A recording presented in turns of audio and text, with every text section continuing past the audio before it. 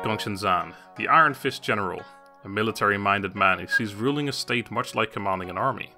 He has earned a reputation as a fierce warrior, defending the empire against foreign foes from beyond the border, and did so with an iron fist.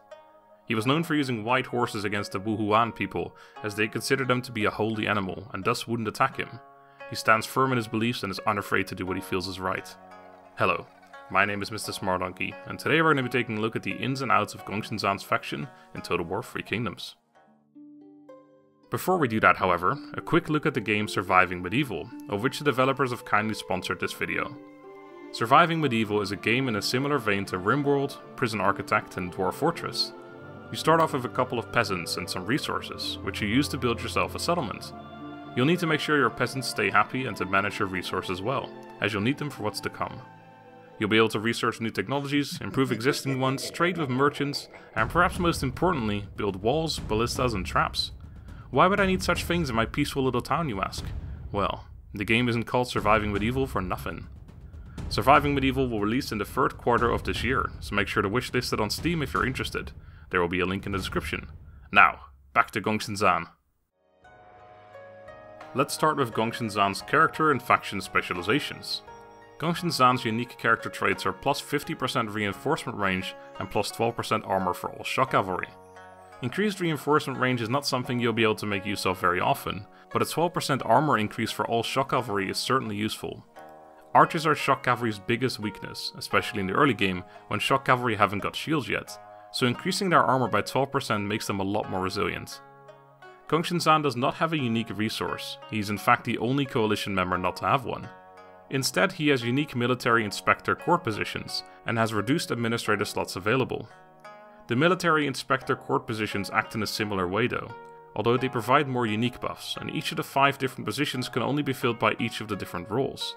This allows you to focus more on certain things in each province, like increasing food production by 100% and decreasing construction time of agricultural buildings when you use the agricultural inspector position, which can only be filled by a champion.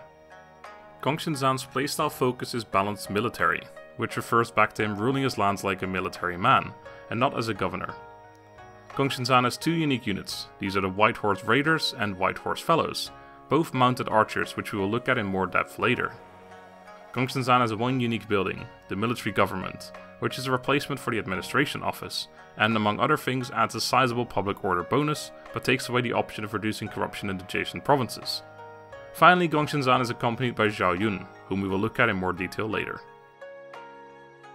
GONGSUN ZAN starts in the capital of Zhubei-Ping, facing off against a small Han Empire force. Speaking of the capital of Zhubei-Ping, this is GONGSUN ZAN's starting region, a level 2 town that has a level 2 inn already built, as well as an open construction slot. Since the other region in this province is a trade port, I would advise building more commerce income increasing buildings such as a marketplace or the private workshops. That brings us to your neighbors. Starting in the north, behind the army GONGSUN ZAN is facing off against, is the iron mine of Yuzhou, owned by the Han Empire. This will likely be the first region you take if you follow the missions. To your east in the trade port of Zhubei-Ping, and to your southwest in the fishing port of Bohai, you'll also find the Han Empire. Both of these are solid targets too, as the trade port will complete the commandery of Zhubei-Ping, and the fishing port will provide you with some much needed food. Finally, to your west you will find Liu Yu in the town of Yuzhou, who is one of the subjects of your initial dilemma. The dilemma will make you choose to go to war with Liu Yu to your west or Han Fu to your southwest. As you can't even see Han Fu's territory at the start of the campaign, this seems like a solid choice as it will make Liu Yu like you and thus you won't have to worry as much about him attacking you. It's all a trick however. Choosing that option means Yuan Shao will confederate Han Fu in the next turn, and your relationship with him deteriorates drastically, meaning you can expect him on your doorstep before long. Perhaps even more important than all this, however, is that you keep an eye on GONGSUN Du to your northeast. Because while you're busy in the west and south, he loves sneaking up on you and attacking you in the back. So perhaps you'll need to take him out before committing anywhere else. Moving on to GONGSUN ZAN's already unlocked reform, which is regional commissioners, decreasing the recruitment cost of units faction-wide and also giving him easy access to the increased military supplies that military market gives. Finally, a quick look at GONGSUN ZAN's family tree, which isn't very large. Besides GONGSUN ZAN himself, he has his strategist wife Song Jinting and a 16-year-old sentinel son, GONGSUN ZAN. Moving on to your legendary characters, starting with GONGSUN ZAN himself. The Iron Fist General is a vanguard, meaning he excels at destroying enemy troops but shouldn't be left alone against his generals. Just like every other legendary character, he starts off with an extra resilience, meaning he'll survive an extra battle in which he would otherwise die.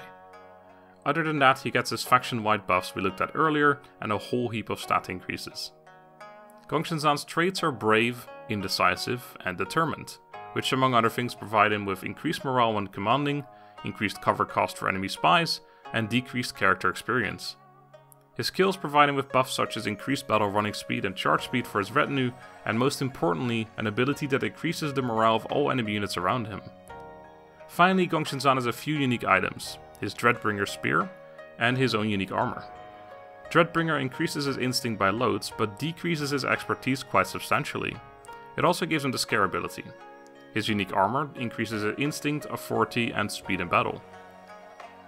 GONGSUN ZAN is accompanied by one of the strongest duelists in the game, Xiao Yun. The light in the dark is a sentinel, meaning he murders literally everything. Generals, units, overweight tyrants, name it, he's killed it. His faction-wide bonus is +9 morale when defending, which of course is only active if he's your faction leader, heir, or prime minister. Other than that, he gets a ton of stat increases as well as the +1 resilience all legendary characters get. Xiao Yun's traits are brave, kind, and honorable, which among other things grant him morale when commanding, a reduced penalty from desire for higher office, and a decreased ambition to gain independence as administrator.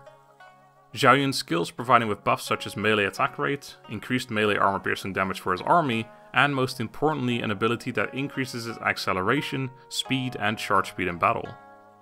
Xiao Yun also has the unique ability Elemental Vigor, which is a variant on a Tenacity of Steel ability, but instead of increasing both base and armor piercing melee damage, it only increases its armor piercing melee damage, but additionally grants a huge increase to his melee evasion as well as making him unbreakable at the final level.